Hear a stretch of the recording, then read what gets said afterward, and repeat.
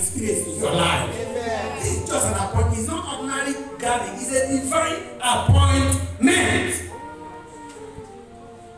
So you must be chosen. You must be selected. Blessed is that one that God has chosen this year. Oh, I don't know who is the one, but I am the one that the Lord has chosen.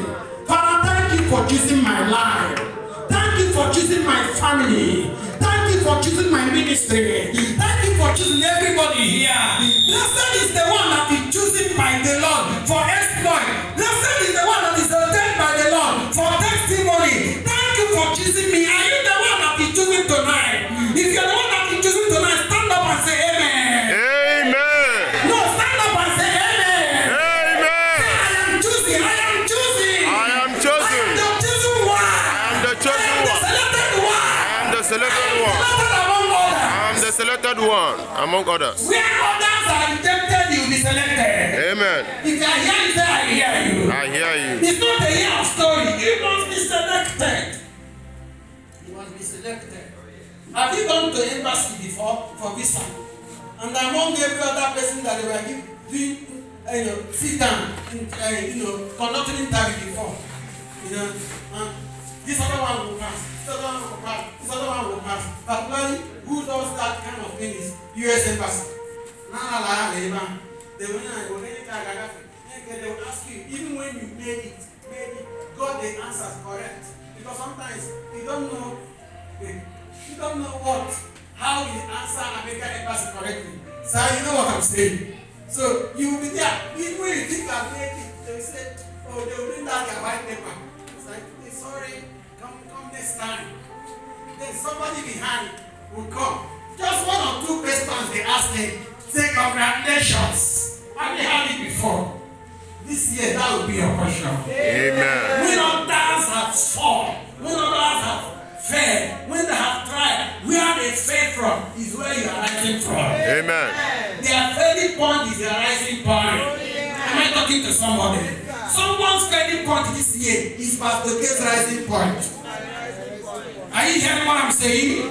You can never be equal in the same family. Someone's head must be higher. Am I talking to somebody? So this year, your name must be selected. I went to Jamaican Embassy some very years ago. And then the ambassador that was conducting the visa interview saw me.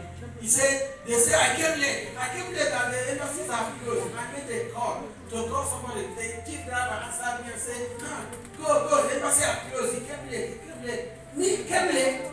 When I carried up, the thing was annoying me. And they said, drop your email.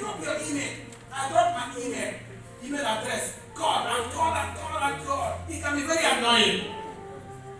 When suddenly, the chief driver opened the door and I was trying to see somebody. And he saw me. He frowned at me and frowned at the police, the security people at the gate. And he was asking them, who let this man in by this time? It was by past 6. And then the policeman said, one of the policemen said, that Madam, the ambassador said, we shall allow him to stay. And then my man was like, oh God, I didn't talk with the policeman. I didn't say anything. My man was like, ambassador didn't talk to me. She was not even the one who took the call. And something told me, why are you helping yourself when somebody wants to help you? This year, God will force people to help you. Direct or indirect. Amen. Whether in good way or in bad way. People will help you when they don't like it.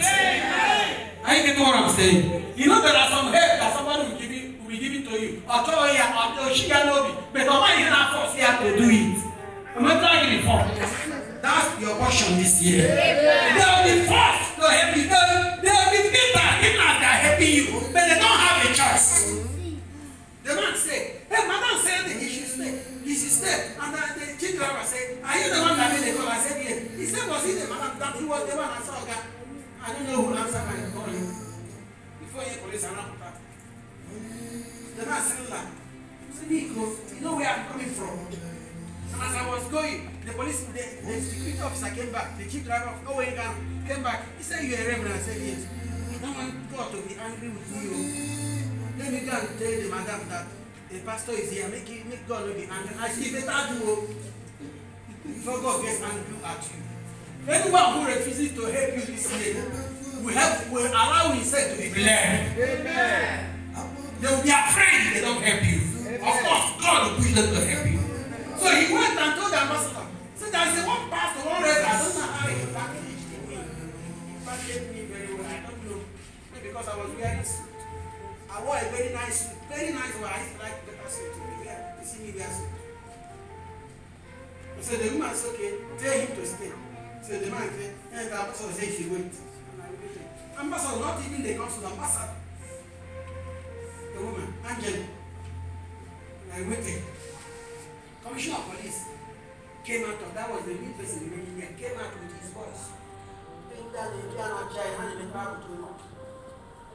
came out, he wrote $4,000 in the council. And there is this policy that you don't give money at the embassy. Sign your own. And they hear what I hear the councillor. Man, please take this for dinner. And I reason that the ambassador will say, this is not after all. Let me take it. She took $2. I went to $2. Money.